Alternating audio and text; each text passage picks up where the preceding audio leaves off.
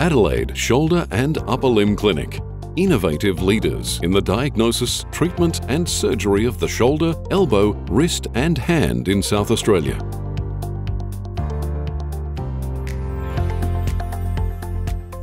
Hi, I'm Oscar Brumby-Rendell, an upper limb surgeon specialising in shoulder, elbow, wrist and hand. I'm a member of the Hand and Upper Limb Unit at Royal Adelaide Hospital and a clinical lecturer with the University of Adelaide.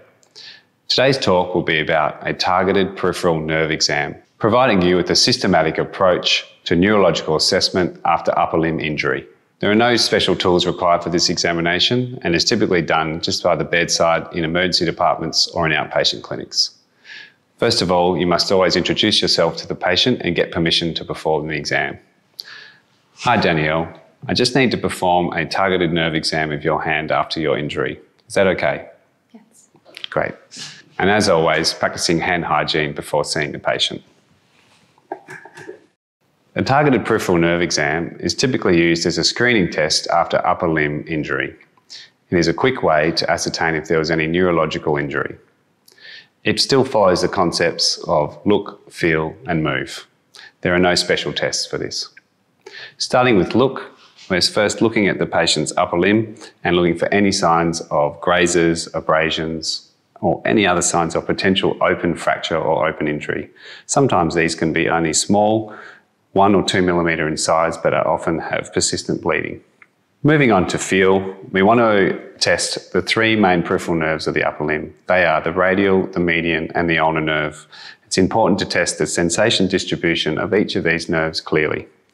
Starting with the radial nerve, we test the sensation of the skin in the first web space between the thumb and the index finger. And simply just ask the patient, does this feel normal? Does this feel normal here, Danielle? Great. Moving on to the median nerve, which is the palmar side of the middle or index finger. Does it feel normal here? Great. The ulnar nerve is the ulnar digits of the hand, so just the ulnar side of the little finger, and again asking the patient, does it feel normal where I'm touching you here? Great. Now we will test the motor function of these nerves, starting with the radial nerve. We test the extensor indicis muscle. Extend the index finger up in the air, hold it there, keep it there, and don't let me move it. Next is the median nerve, testing abductor pollicis brevis. Place the thumb in an abducted position.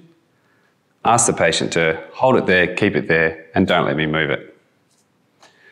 And finally, we test the ulnar nerve by asking the patient to spread their fingers in the shape of a star, hold it there, keep it there, and don't let me move it. And this concludes the targeted peripheral nerve exam.